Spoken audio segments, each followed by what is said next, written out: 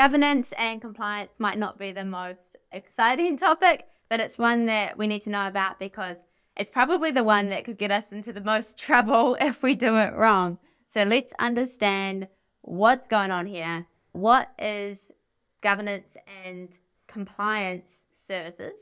Governance services are basically policies and resource management. So this is where we need to look at what policies do we need to be following by kind of law for the data that we are storing. Same with resource management. How do we go about storing all of our resources? It really depends on where you are in the world, right? As to what the laws are for storing and managing all of this data. Compliance, on the other hand, is about having regulatory compliance.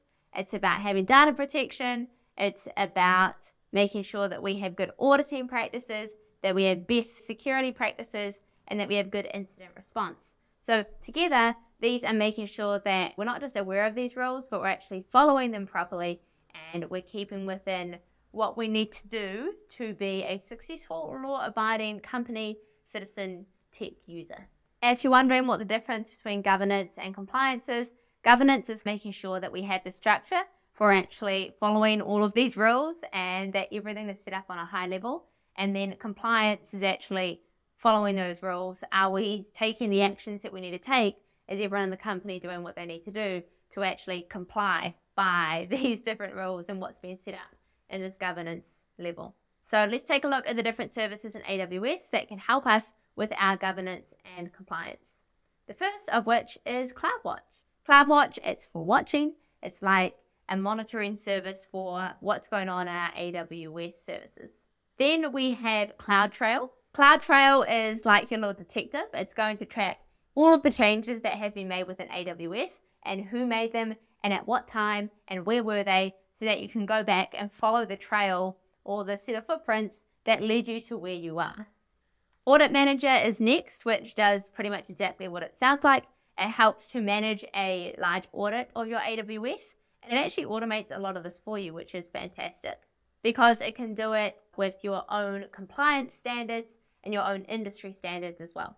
AWS Config is up next, and it's similar to CloudTrail in that its main job is to track all of the changes that are happening across all the different services that you have in AWS. But Config is helping us to understand the relationships between all the different things we have going on in AWS and how they meet or don't meet any of the compliance that we need to follow. Artifact is like a giant library of all of our compliance documents. So if you ever have any questions about compliance or what relates to you and what doesn't, then you can find it in AWS Artifact. There's some really neat features within Artifact, such as sample agreements and sample reports, which you can then use for your own AWS org and own documentation. Next up, we have AWS Compliance, which is some more resources and tools, but this one really on compliance standards, which is really useful. So it's going to help you to meet specific compliance standards that you have and any industry requirements. For example, it's got great docs on storing user data and when and where and how and why not you should be thinking about that. And same with industry specific regulations. So well worth checking out to see what's actually relevant to you. Next up, we have Trusted Advisor. Trusted Advisor is going to give you some top tips about how you can optimize everything that's going on in AWS. Its main job is to help you reduce costs, to improve your security, to make things more efficient. It's really handy and it's free and it's there, so why wouldn't you check it out and see what it has to say? Thank you so much. Happy learning. We'll see you next time.